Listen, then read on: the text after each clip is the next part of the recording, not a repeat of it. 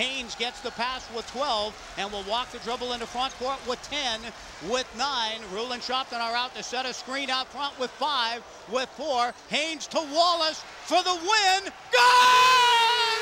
And the Beavers win. There's .9 to play. .9 to play.